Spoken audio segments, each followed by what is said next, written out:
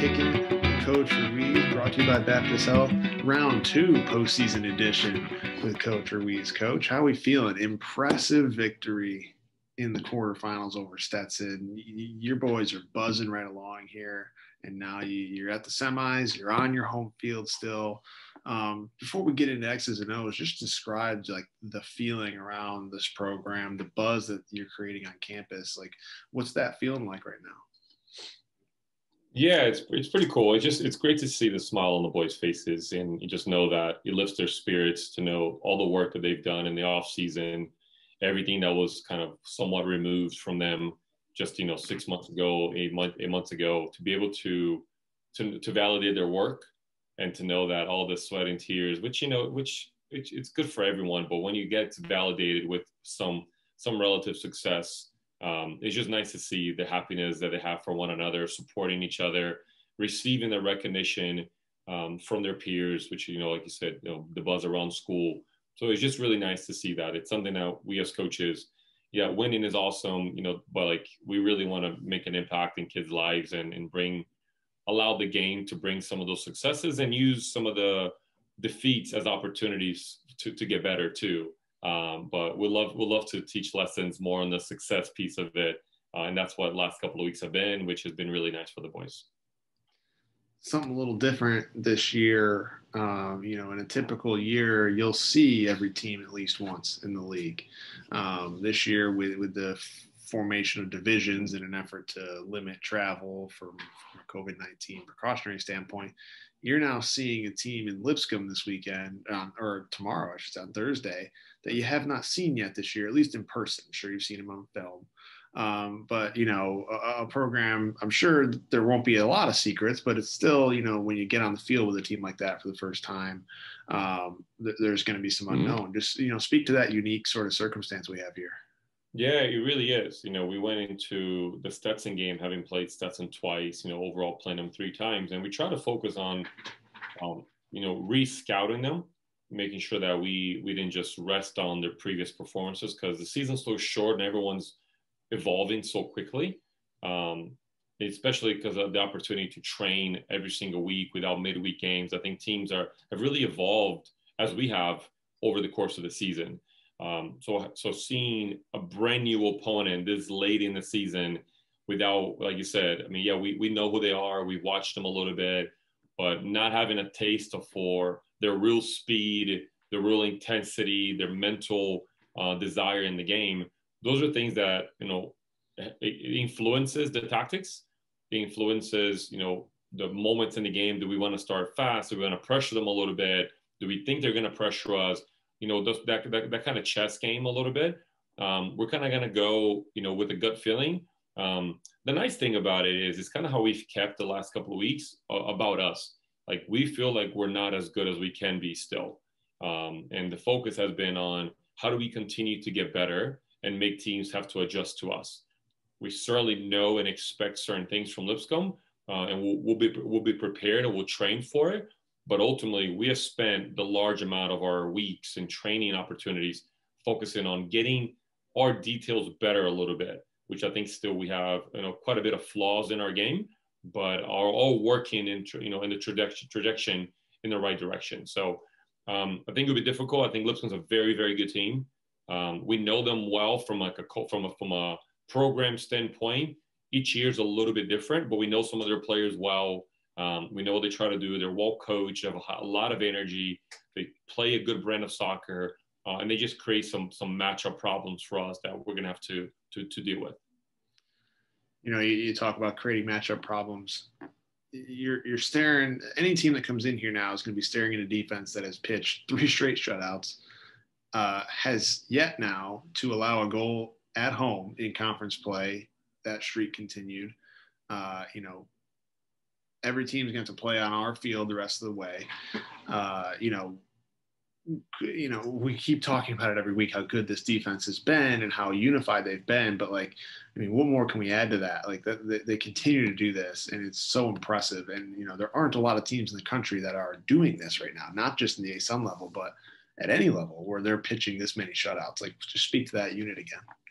Yeah, I think the unit is seeing that as almost as a goal for them. Like the attacking players get to get the goals and assists and the glory and the money and the girls. Like that's for the attacking players, right? The defensive players, it's not sexy to be a defender. So they're looking at shutout as like, no, that's our claim to glory. They're kind of sticking to, we want to get shutouts in every game, but it's really about the process of the shutout. Like shutouts are about you can't get scored on if you don't allow someone to shoot.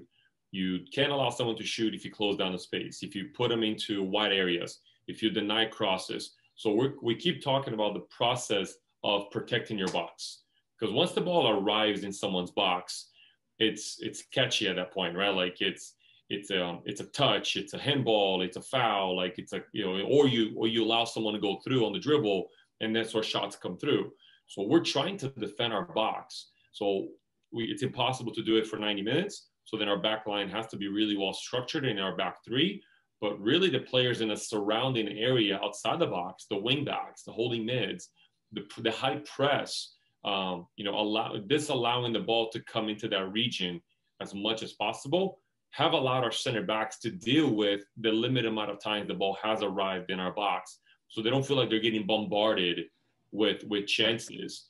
So it's really been a team defending. We talk about the way we have scored goals.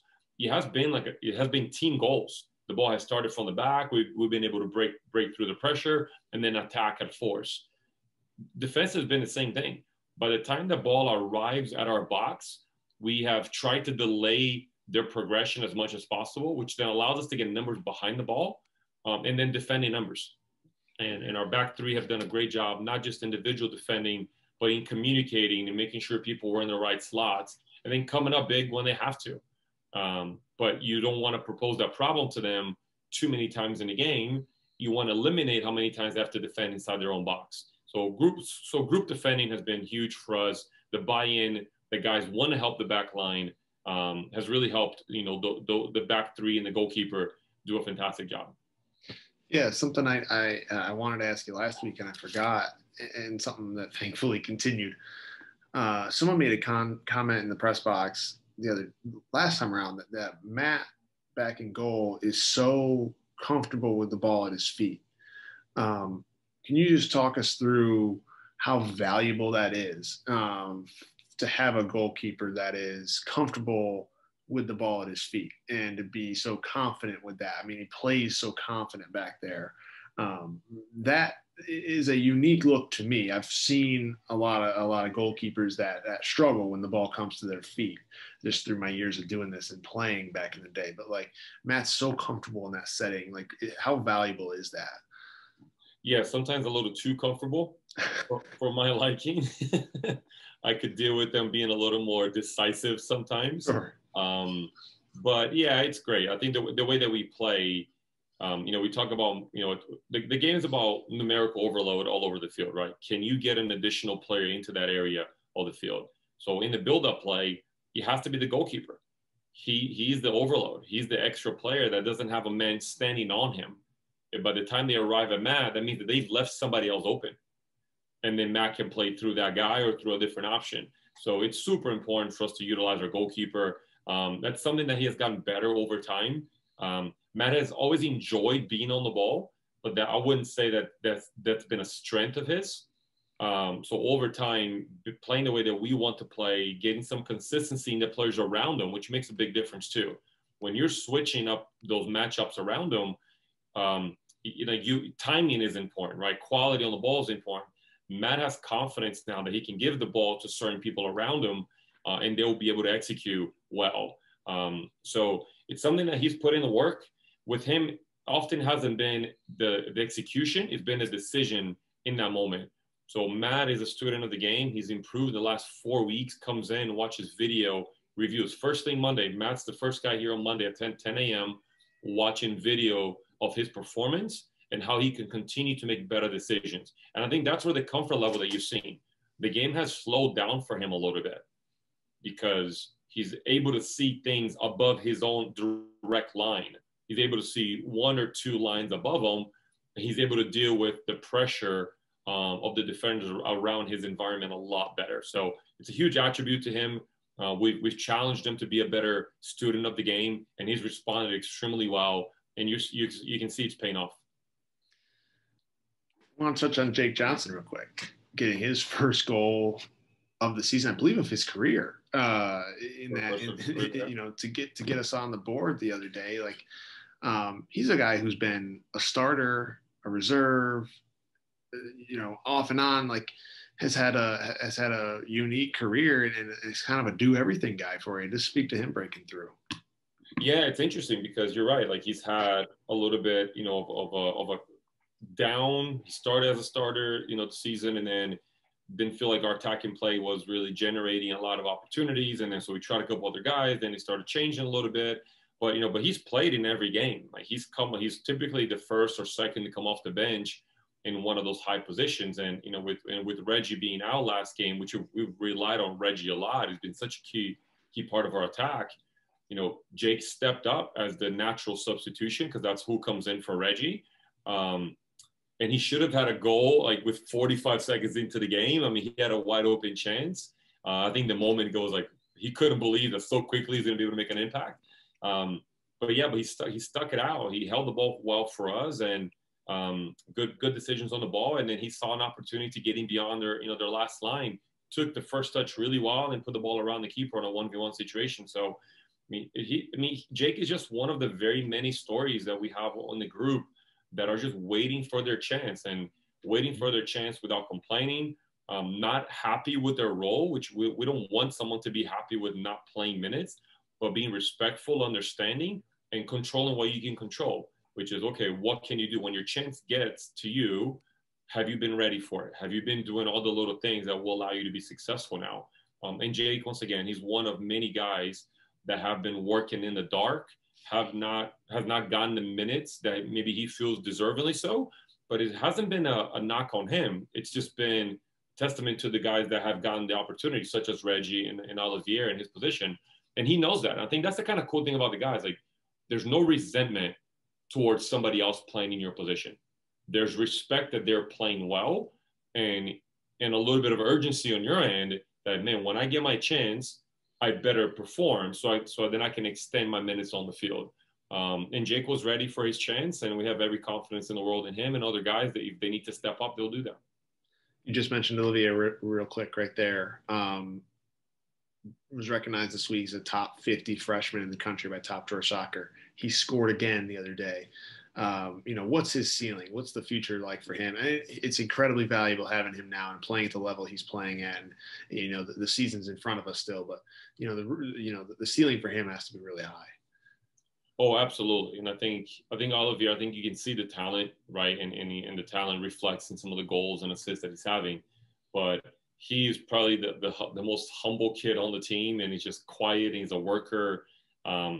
He's been, by and large, and maybe Reed Davis as a freshman was similar, one of the more intelligent players on the field coming in as a freshman. Just, he comes from Montverde Academy, from that SEMA program that they have, where they spend a lot of times educating players, and they're typically pretty ready for the college game. But his level of understanding and adaptability to his role, as it kind of changed a little bit throughout the season, and just be able to execute in every role that he gets put into, has been pretty surprising and really impressive, to be honest. I think his ceiling is unbelievable. I think he's a kid that plays well with others, which is not typical to a high talented kid, right? Like we want your talent to be able to reflect onto others, like make others better around you. So he plays really well with others. Like, he wants to connect. He doesn't want to make it about himself. In fact, we want him to be a little bit more assertive, a little more aggressive, because we know, like you said, we know his potential and his ceiling. But he's just so willing to be a team guy, and to put others in a good position. So I think he should had 3 or 4 more assists to his name if guys had completed the final pass, and been a little more aggressive early in the season. I think he would have had even more goals to his name as well. But yeah, just elated for him. He's just a wonderful young man, a team guy first, that has a ceiling that could take him as far as he really wants to go. And intelligent kid, good student, good family. So it just really fits what we're looking for in our program. Coach, we're really looking forward to this. I expect a great crowd out at Southern Oak Stadium for the ASUN semifinal on Thursday night when the lights are on once again. You know, should we be fortunate enough to move on to that championship match on Saturday, I expect a great crowd out there too. I've already spoken to a couple of head coaches that say they plan to bring their teams out. So, you know, I expect it to be an electric environment out there. On Thursday night and of course Saturday night if we're fortunate enough to be there. You know, any word on the way out here?